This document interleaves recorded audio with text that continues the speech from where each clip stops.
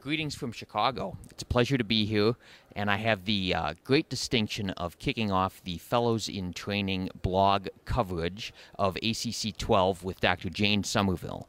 Dr. Somerville is truly one of the pioneers in grown-up congenital heart disease. We've just had the pleasure of listening to her speak at the Legends in Cardiovascular Medicine roundtable session. Dr. Somerville, you spoke a lot about mentoring relationships that you developed over the course of your career.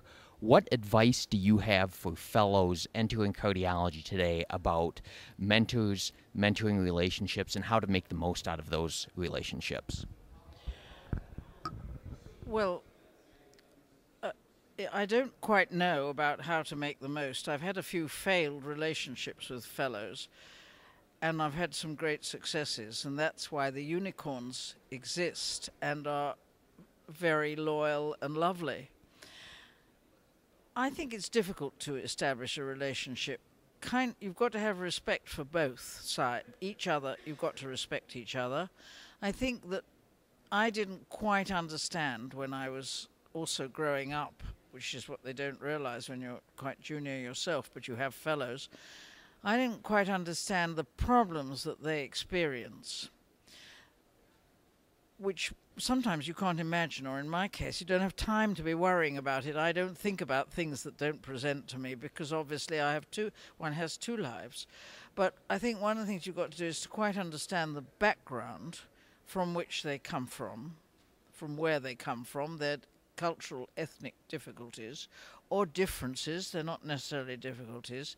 And one also has got to take time with them, to sit with them, to have them to your home, to make them understand the life you lead as well as you understand the lives they lead, and encourage them.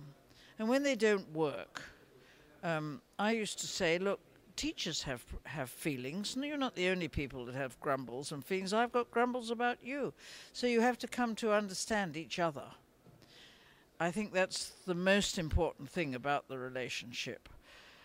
Sometimes they're too much in awe, and sometimes they're too little in awe, either side not understanding each other. It's a good thing to think about now, because I've had lots of amazing fellows, of which I'm very proud of. Carol Warren's in this country, who's the sort of queen of grown-up congenital heart disease and is really good at teaching and caring. And this is wonderful to come here and know she's here in the audience and that she has helped. She has helped me. Fellows help you because you learn from what you teach. I always learnt something, and you learn about people. I learned a lot from them. My fellows have given me just as much as I've tried to give them, if not more.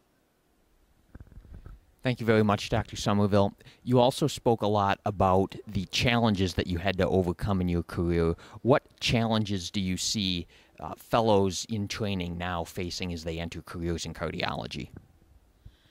Well, I think it shouldn't be different for a man and a woman, but it is, because